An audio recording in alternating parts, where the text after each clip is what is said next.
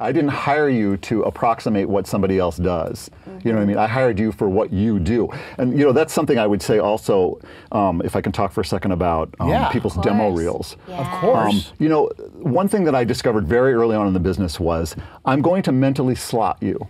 So what I need from you is I need to know what you do best, and make your demo reel focus on what you do best. Don't try to be all things to all people, you know, because that is the worst to me, because every producer, I guarantee you, slots people mentally, and so this guy's good for this guy's good for that, this woman does this fantastically. Right. With that in mind, you want your demo reel to reflect that thing that you do the best, and you want to bring that to the table. You know, when you're reading. I'm not hiring you to do, you know, Don LaFontaine, you know.